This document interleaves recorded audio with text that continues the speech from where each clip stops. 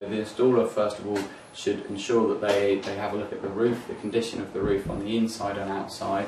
They should have a look at the cylinder to ensure that the cylinder can be changed and the new cylinder is satisfactory and is going to fit. And they should be looking at sort of all areas between the cylinder and the roof. They should also be asking questions about your actual hot water usage and your patterns, how many people live in the house, that sort of thing. I think most of the issues we have in the industry are with people with fairly high pressure sales techniques, and most of them are very front loaded companies. Once they've got the sale, it's very hard to actually get any sort of backup, any sort of service from them once you've paid your money.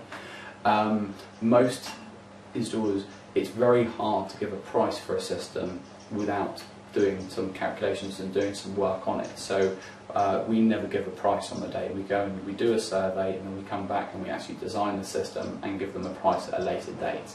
So I think that's probably, you know, a very important. We can give you an idea of price, but it's very hard to give you a fixed price until we've actually worked the system out. Most of the companies that have had quite bad press insist on, you know, a payment there and then on the visit. They quite often will give you sort of a few price drops and to try and entice you to sign up on the day.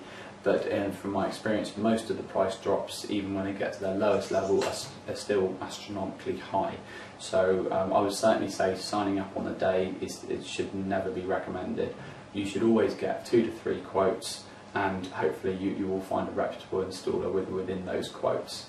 But most of all, you want to ensure that they've taken everything that you've said, you know, into consideration. You know, every installation we do is different. Every customer we work with is different, and they have different requirements.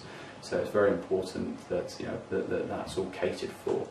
I'd also be wary of that. There's quite a few sales companies that are purely sales companies, and they don't actually have any of their own installers. So what they'll do is they'll sell you a system, and then they actually farm it out to the cheapest person who will install it for the cheapest price.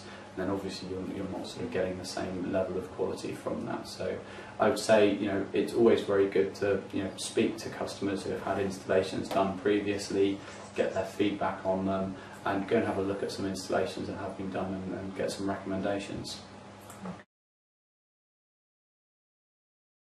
You can get a quote, you know, for pretty much anything online now, but the quote is going to be, it's not going to be based on any facts. You really need to have a look at an installation before you can give a fixed price. Obviously when you do lots of installations, you have an idea of what the average installation is, so theoretically yes, you could guess it and get it, you know, sort of fairly accurate, but you're not going to get a true price until you've actually been there to have a look.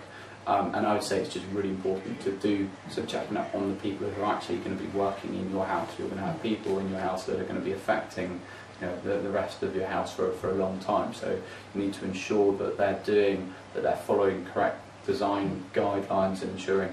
Quite a lot of people like putting in big collectors and small tanks, because from the customer's point of view it looks very good because you've always got a tank full of hot water. But it actually makes the system not very efficient at all, and you will have problems down the line. So, yes, do your homework.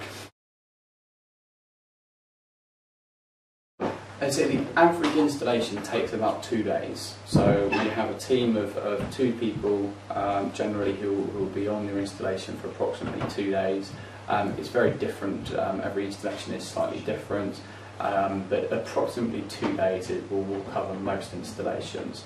There's normally a day of roof work, putting the collector on and connecting all the collector up on the roof, and then you've got all the pipe work running in through the roof and down to the cylinder and changing the cylinder over.